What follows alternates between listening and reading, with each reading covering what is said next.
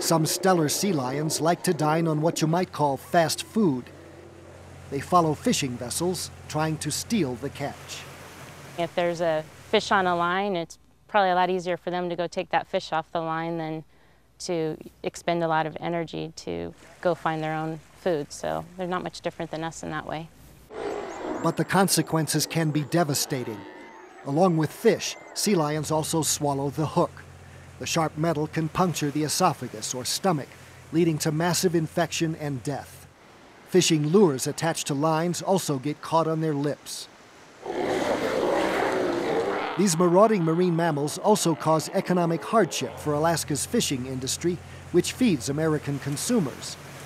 They not only steal the catch, but also damage gear and force crews to move to new waters. Researchers first noticed the extent of the problem in 2000 while surveying sea lions along the coasts of southeast Alaska and northern British Columbia. Working under a federal permit, biologists have documented nearly 400 entangled individuals as part of an ongoing survey for Alaska's Department of Fish and Game.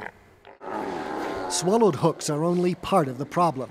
Sea lions also get entangled in fishing debris, such as nets, pecking bands, and rubber crab pot bands.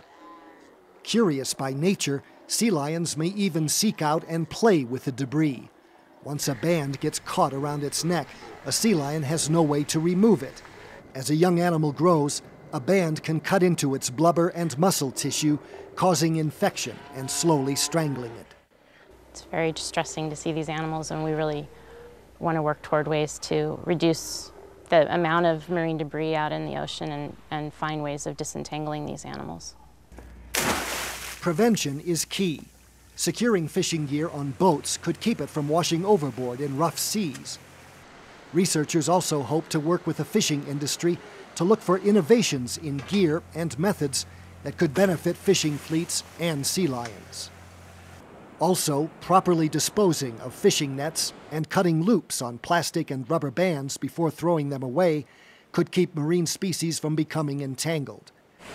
Cleaning up beaches and preventing plastics from blowing out of coastal landfills also could keep deadly debris out of the ocean, making it safer for sea lions. For Assignment Earth, I'm Gary Stryker.